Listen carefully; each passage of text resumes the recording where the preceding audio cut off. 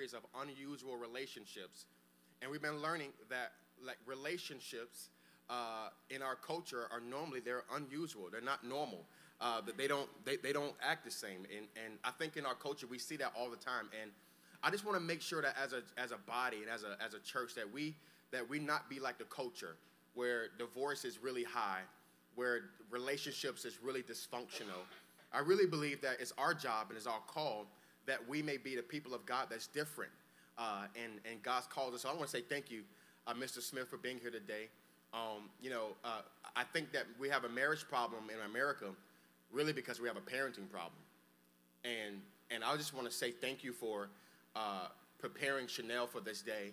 And although, if you don't know, Chanel and Evan are actually already married. But really, you prepared her for this moment, and you prepared her for this calling that she's walking in now. And I want to say thank you. I have a suitcase right here, and I think about this suitcase, and you can bring it up right now. And I think about the Bible says in Genesis, in the book of Genesis, that we are to leave our mother and our father to be married, to be one with our mate. And I realize that in our culture that we don't understand what that word leave mean, but in the Hebrew word, it really meant to journey, to be on a journey. And when I think about the word journey, I think about you helping your daughter or your son and packing their bag, preparing them for this journey that they're about to walk in. And I want to say thank you for packing her bag the right way. And I know that inside this bag is, I'm not sure what's all in there. I know it's not perfection. I know there's days where you make mistakes and you fell short. I know there's days where you wasn't on your best game and your A game. But I do know this, that you packed God in her bag. And I just want to say to all the parents here today that it's our job and it's our duty to not only pray over our kids and love on them, but it's our job and our duty to prepare them for this day like this.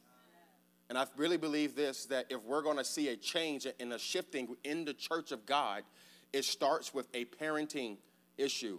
And I just want to maybe address, because I know sometimes we're living in a culture where it's really anti-normal to pack God in their bag. You know, Sundays are not sacred anymore. There's sports now that's competing with Sundays. There are lots of extracurricular activities that are competing with Sundays. And there's lots of objections that you have that in order for you to pack God in this bag. But I want to say this. Thank you for doing that.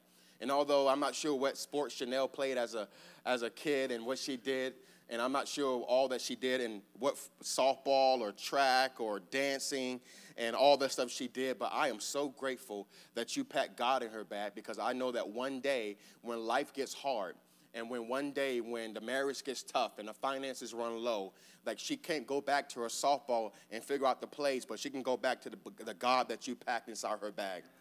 And I want to say thank you so much for doing that. And to any parent here today, I just want to encourage you before we're seated, like let this be a commitment that we got to pack God in the bags of our kids. Whether you have adult kids or young kids, and maybe some of you feel like you missed the ball on that and you dropped the ball, I want to encourage you that it's still not too late to pray over your kids, to believe God for your kids, to send your kids scripture, to make sure your kids are in church. And I know that church is a really not a thing that we see much often today, and it's not really sacred anymore, but man, make sure you raise your kids in church. And I know that sometimes little Jimmy don't want to get up in the morning on Sunday morning, but please make sure you realize that little Jimmy is going to need that church when little Jimmy is older, when little Jimmy is 35, 45 years old, and life gets hard. So thank you so much for this moment. I want to pray for this day and pray that we may continue and we may learn the covenant of marriage in this day. Let me pray. Father, in the name of Jesus, I pray, God, that you may speak right to your people. God, I ask, God, that you may show us the covenant of marriage and what that means for our lives, God. Lord, speak to us, I pray, in Jesus' name. And everybody said, amen. You all can be seated today. So I asked the question, who brings this woman to become one with this man? Awesome.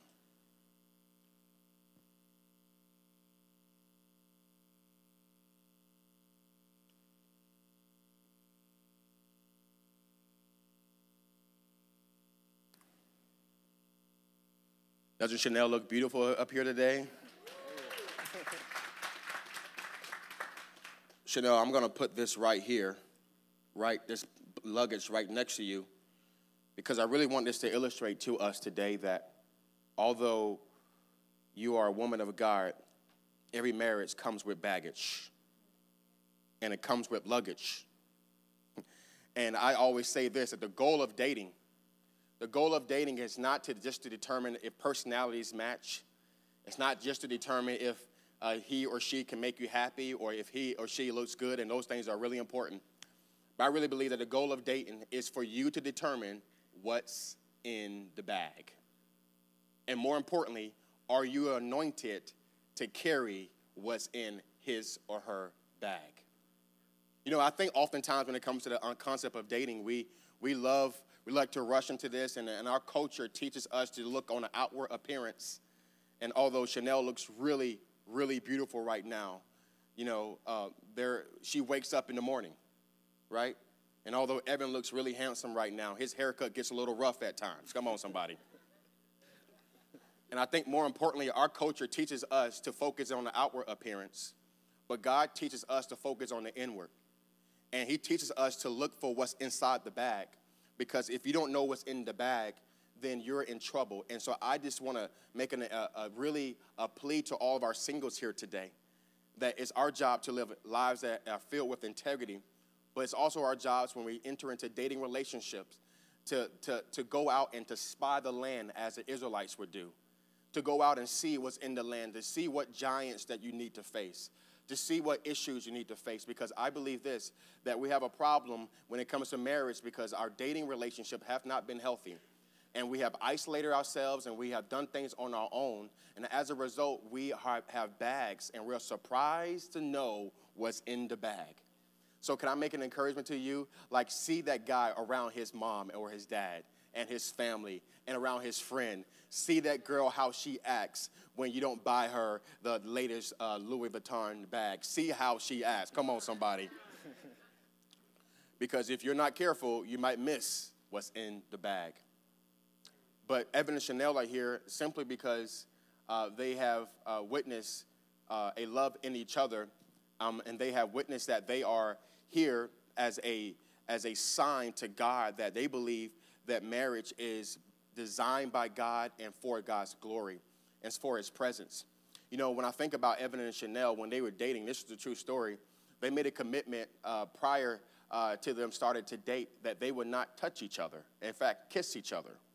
And so they went their entire dating and engaged relationship without kissing each other because they prepared themselves for this moment. They realized that they did not want to defile the sacredness of marriage, and they wanted to wait for a moment that it would be like this. And I want to say well done to you all. Well done for doing this the right way. I asked Evan, I said, Evan, so man, you weren't tempted to kiss her? He said, man, I was tempted.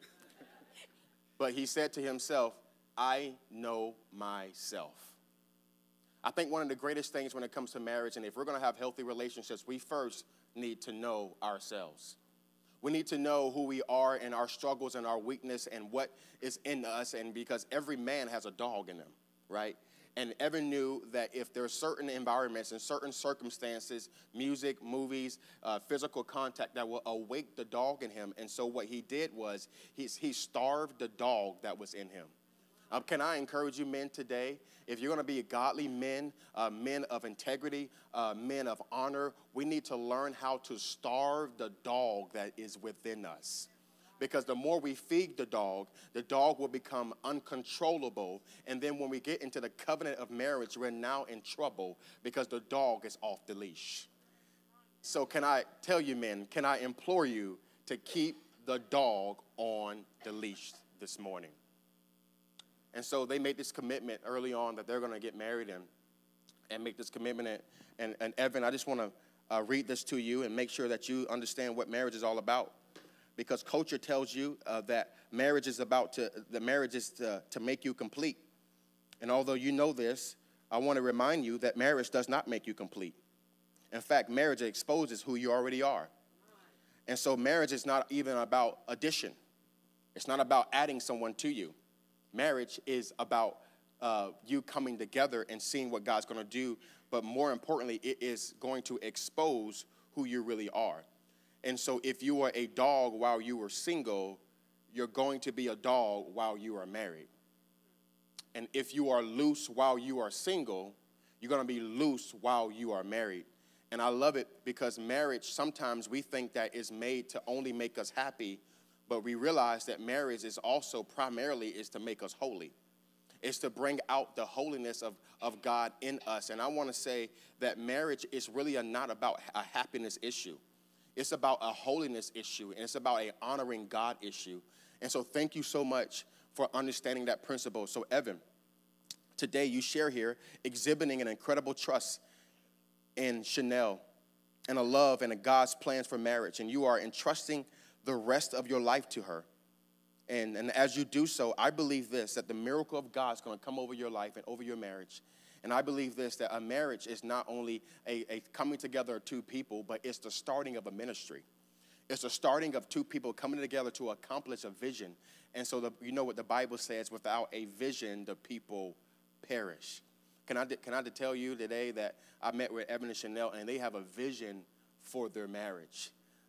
They have a statement that they're living by. They have a thing that they're trying to accomplish because God has called them to accomplish something together. So Evan, Chanel has been given to you from God to be your partner in marriage, forsaking all others.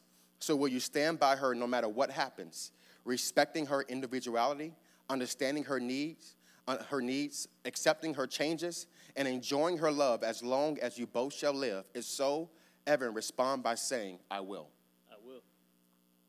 And Evan, do you cherish Chanel and promise to love her without reservation, to comfort her in times of distress, to encourage her to achieve all of her goals, to laugh with her, to cry with her, for as long as you both shall live? If so, Evan, respond by saying, I do. I do.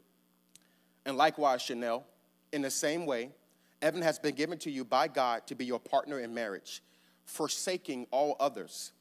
Will you stand by him no matter what happens, respecting him, understanding his needs, and enjoying his love as long as you both shall live? If so, respond by saying, I will. I will. And Chanel, do you respect and trust Evan and promise to do all in your power to keep your love as strong as it is today? If so, start by saying, I do. You know, when we come to this part of weddings, when I do weddings, it's one of my favorite parts of weddings that I do is that I involve the audience. And what I do is that I say that these two people are here, although they're here alone up here with me, but they also are here with you. And I believe this, that every marriage that is healthy is surrounded by a healthy community.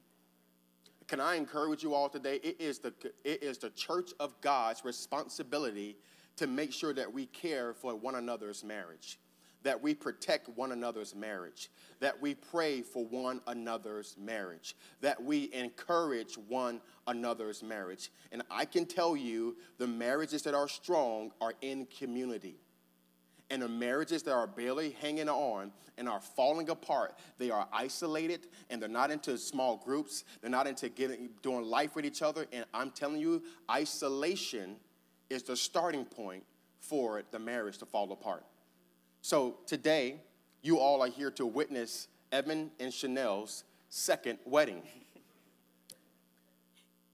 And I want to implore to you, church, and Evan and Chanel attend this church, and it's all of our responsibility to pray for them, to encourage them.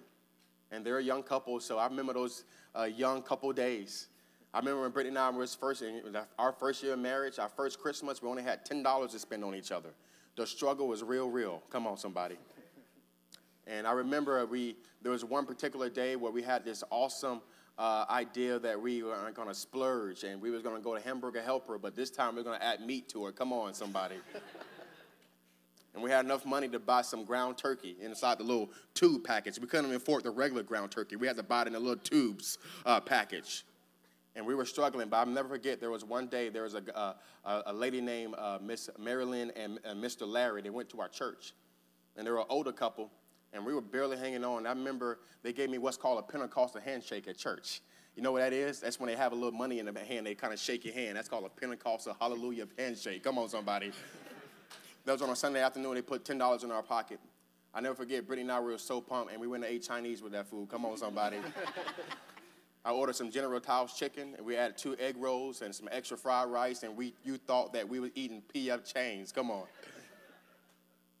But it was moments like that where I needed the encouragement of my church body. I want to encourage you that although we come to this church and all of us put on a smile and marriages make seem like it's going okay, we know that life happens. We know that the enemy wants to attack every marriage and every single in this room. And so it is our responsibility as God's people to surround every married couple and to pray for them and to encourage them and to do life with them. And so will you, as the Church of Jesus Christ, would you all accept the responsibility to care for Evan and Chanel? Would you pray for them? Would you encourage them? Would you give them a Pentecostal handshake every now and then? Come on, somebody. They'll say, I received that. Cash App Chanel Smith. Come on, somebody. Would you all be the church of God for them? If so, respond by saying, we will. And so now we have come to the vows. The vows is the wedding. The vows is a moment of covenant. The vows is a time where we, as people, make a commitment to God that we choose to serve this individual for the rest of our lives.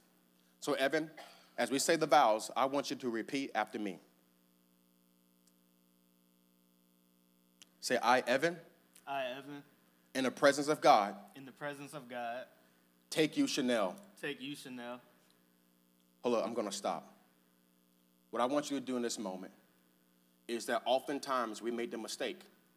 We see the American weddings, and in American weddings, what we do is that we see a male and a female make a vow to each other. But a biblical wedding is not so. The biblical wedding says that the covenant that's made is not to each other, but it's actually to God. So, Evan, what I want you to do is not look at Chanel. I want you to look up. And I want you to say this covenant to God. Because the deal is that Chanel will change. And even Chanel she's going to grow old one day.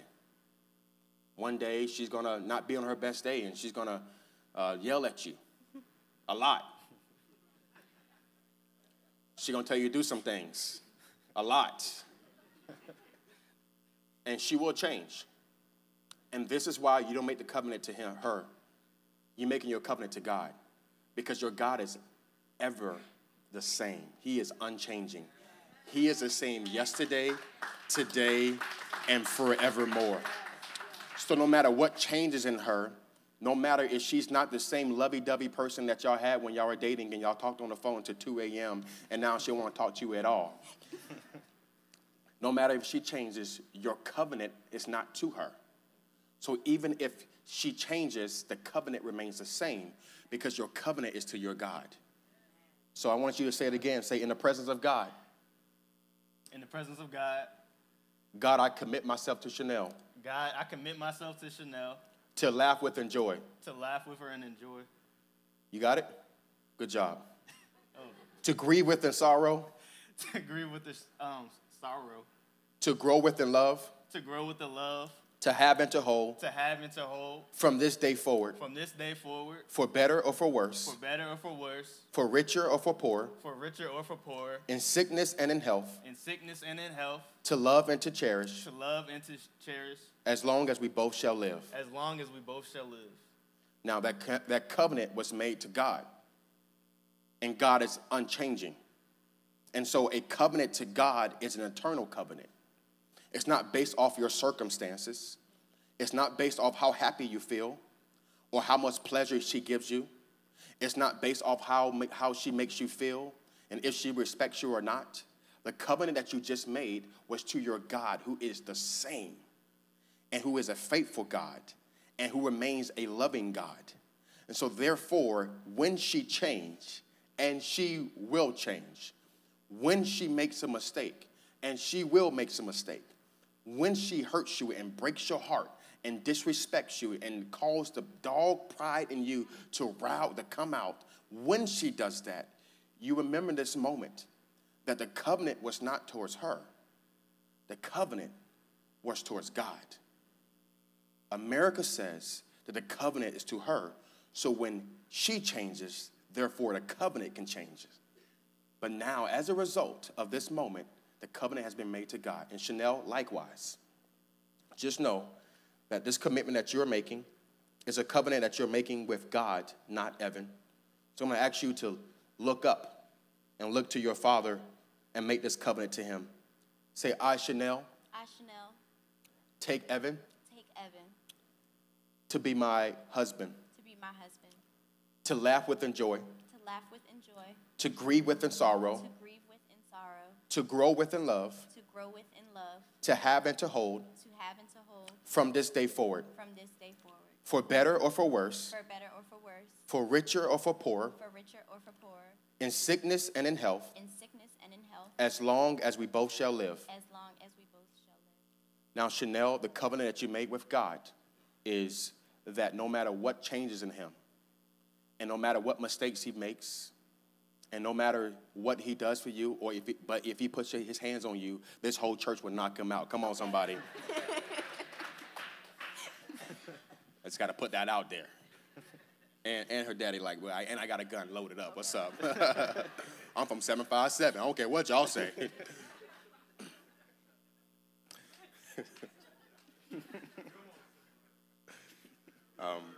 But the covenant you made with Evan is an eternal covenant. So meaning that when he's not on his best day, the love for him remains the same. The calling in marriage as a wife remains the same, even when he's not, because so now your love is not based on his performance. Your love is based on the covenant that you made to your God. And so now your love is not based on his performance, but based on his performance. And as a result, his performance is the same every single day. Faithful, loving, merciful, mighty, powerful. That's who our God is. And so when you love Evan, you're loving Evan from the performance and the love of God and not from him. Because if you make the mistake and love him based off of what he does, then we're in trouble. So there's this book entitled The 5 Love Languages, and it talks about how we are to love our spouses in different ways, and it could be acts of service or physical touch or words of affirmation or, all these different things. And so I just want to encourage you that don't love him, right, based off the way that you want to be loved, and don't love her based off the way that you want to be loved, right? So I remember when I first got married, and I'm a touchy-feely guy, so all Brittany got to do to feed me and give me life is to touch me and tell me I'm doing a good job, and that's all she got to do. So she don't got to buy me nothing. She don't got to cook for me. She don't got to just touch me, baby. Just touch me. So I remember in our first year of marriage, I would always be on top of her. I would touch her a lot, and I would tell her, oh, I love you, so beautiful, girl. I love you so much. And she was like, come on, give me some space. And I don't like the word space. For me, I like to be close. I want to be on you all the time, right? That was just me, right? I wanted to touch her. When we walked through the mall, I wanted to touch her. And when we was on the couch watching Netflix, well, Netflix didn't exist then, but whatever I was watching, we were, but here's what I want to say, is that I learned in that moment that her love language is acts of service. And so I realized that she gets more love by me taking out the trash and cleaning the dishes than she does by me massaging her, telling her she's doing a great job. So your job, Evan, is to study her like a book and to figure out how she needs to be loved, not the way you be loved. And Chanel, likewise, your job is to study, to focus, to pay attention, to ask God, how does Evan need to be loved? Now, they just made a covenant before God, and so technically, in the eyes of God, they are married. But they wanted to, and I believe this, I wanted to use this as a sign that the first thing they wanted to do as a married couple was to take Holy Communion.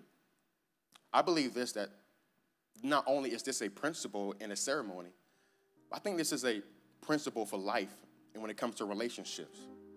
Is God the first thing in the marriage? Is he number one? Can I tell you, don't make finances number one. Don't make buying a new house number one. Don't make, achieving lots of goals and getting that dream job number one. Please, please hear me. Make God number one in your marriage. Make him the center of your marriage. Can I encourage you as married couples who are married here today? Like, take communion together. Like, it's really easy for you to go to Walmart, buy some grape juice and get some crackers, and it's really not about what you do with the actual elements. It's about the sacredness of you saying, God, we remember the sacrifice that you made for us. You know, the cool thing about, communion is a representation of what God did for us.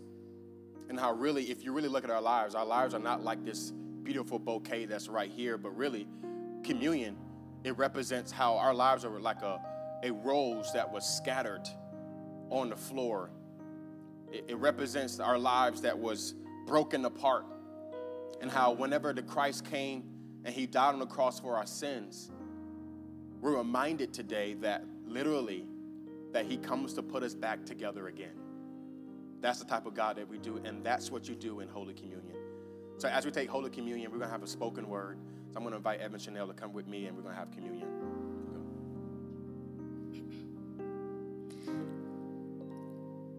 Imagine standing at the end of the aisle nervous, hands tingling, mouth dry, heart beating, and you sure you don't deserve this. Imagine you take your steps on this journey of forever. And there's people screaming on the left, please don't do this. And people on your right screaming, this will be the best decision of your life. Imagine not knowing which one is true. Imagine you look up at your groom and his soul whispers, I've been waiting for you. Imagine thinking of all your spots and wrinkles and he tells you to come anyway. Imagine you wanting to hide, but he wants you to stay. Imagine having so many words, but nothing to say because words wouldn't do justice on his character. Imagine he knew every dark secret about you, but you knew he could be your light. Imagine this other person wanted nothing more but to be a groom to his bride. Imagine he loved you enough to die for you, just in case you decided to live better. Imagine that he would inspire a whole book and use each chapter to input a love letter.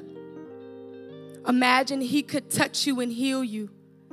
Imagine that there is a language y'all would share and only he would hear you.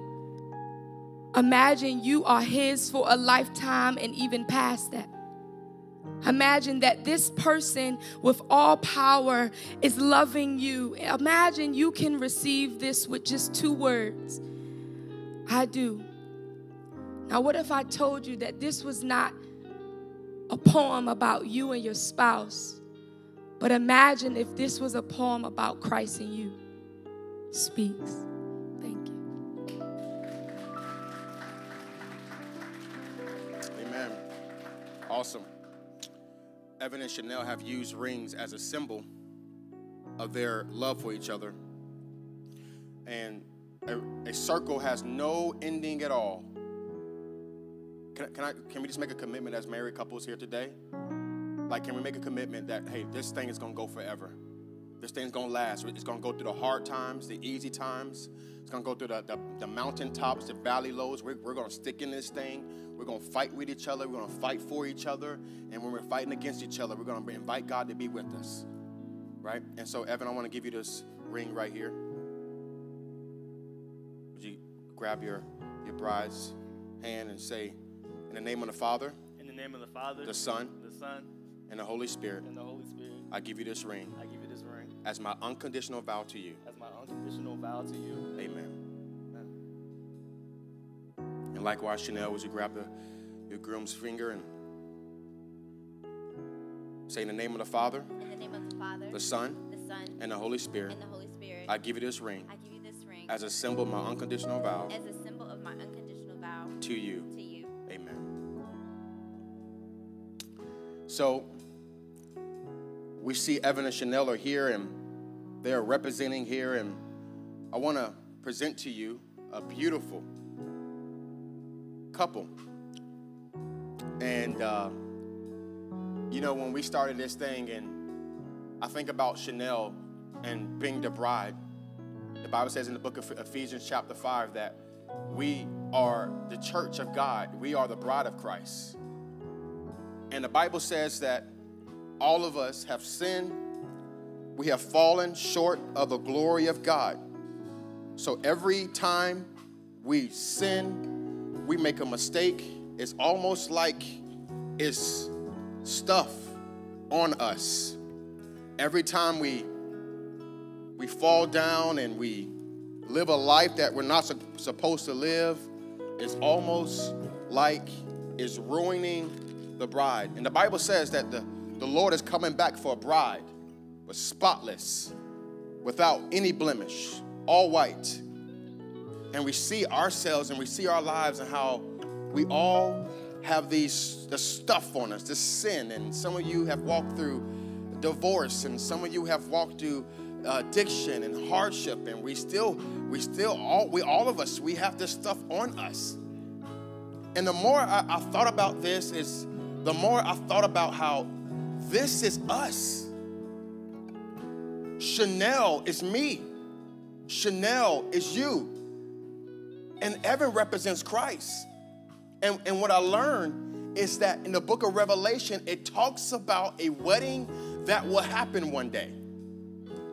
And in that wedding, something special is going to happen. What's going to happen is that the God's going to come down and he's going to look for that spotless bride. And then what Evan's going to do is that he's going to take off his jacket. And what Christ is going to do is he's going to do what he always does, is that he's going to cover us so that when God looks down, God doesn't see spots. God sees Christ. God sees him. Come on, somebody.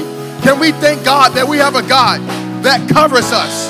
That no matter what you walk through, no matter what mistakes you've made, no matter how low you've gotten, that your God is a covering God. Your God covers every sin today. Real quick. Now, it's awesome because whatever earlier you said, Evan, by your statements representing Christ, that your love for me is not based upon me. Your love for me is based on your Father. So no matter how many mistakes I make, you're still going to love me. Because the covenant that Jesus made with us, it wasn't with us. It was with God. And God is unchanging. Right? So, Evan, I want you to say it. So what happens when I make a mistake? My covenant is with God, not Chanel. So what happens when I get a divorce? My covenant is with God, not Chanel. What happens if I sin and I make a mistake? My covenant is with God, not Chanel. What happens if I fall in an addiction and I go low, really low? My covenant is with God, not Chanel. What happens when I fall down and I make all type of issues in my life? What happens? My covenant is with God, not Come Chanel. on, somebody. The covenant is with God, y'all. Come on. So, you thought that you came here to watch a natural wedding, but I come here to prepare you for a spiritual wedding. Here's the deal. The more you are prepared for your spiritual wedding, the more you will thrive in your natural wedding. Come on. We have a wedding problem because we have a wedding problem. Come on, somebody. The more you prepare yourself for that day when the bridegroom comes and he comes down and looking, and all they're going to see is Christ on you. Christ on you. I want to encourage you today that the more you prepare for that wedding, the more you're ready for this wedding. And I believe this, that if we're going to have an unusual marriage, unusual singleness, unusual relationships, we have to get ready for the future wedding. That one day will happen. The Bible says that when that wedding happens, there's going to be a massive party. So I come and let you know that here at Motivation Church, I know today's a special day and we are decorated, we are dressed up, we decorated, there's cake outside, and we're calling it Wedding Sunday. But I come to declare that we're going to be a church on mission, that every Sunday is Wedding Sunday, that every Sunday someone comes to meet the bridegroom, that every Sunday somebody comes to meet their Savior, the God who's going to cover them, the God who's going to be with them, the God who's going to be faithful to them, the God who's going to walk with them every step of the way. Every Sunday is Wedding Sunday.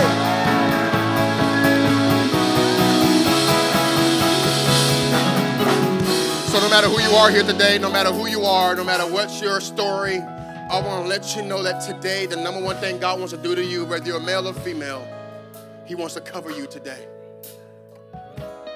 So when the Savior comes down, when the Father comes down, He don't see Chanel's issues. He see the coat of Christ all over your life today. If you're here today, you need to make that choice to allow God to cover you today, to allow Him to come into your life and to show you who He is and how He wants to cover your sin. If you want to do it, make that choice today. Today could be your day. And if your marriage is on the rocks today, I want to encourage you. I guarantee you, the more you prepare for the future wedding, the more God will restore your current wedding. Can I tell you today, as God's people, that God and Jesus, He's the bridegroom. And the bride is us, is the church. And your God's covenant was never towards you. So every promise that He promised you, it really wasn't a promise to you. It was a promise to His Father. So He will come through on His promise, y'all. Come on. Can we give God one more hand clap of praise for that today? Come on.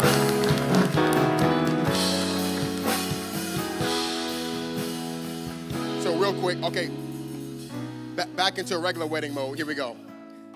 Can we stretch our hands out and really pray for this couple and being up here? And I know, thank you for being a volunteer and making this happen. And I'm believing that this is going to be just a moment where God just even anoints you and Evan and Chanel just for a new season of ministry, a new season of usefulness, effectiveness, open doors for you that you never saw coming. God, we just pray a blessing over them. We pray a blessing over this marriage. We pray, God, when the enemy comes and try to distract them and try to bring distance and space in between them, Lord, we pray, God, that they may look into the suitcase that has been packed with God, and they may dig up the prayers that their parents and their grandparents have prayed over them, God. I pray, God, in the name of Jesus, that they may walk in fruitfulness, God, that they may walk in the presence of God, and that, Lord, that you may cover them in the mighty name of Jesus. So, God, I'm asking that you may have your way in their lives, Lord. We pray all these things in Jesus' name. And everybody said, amen.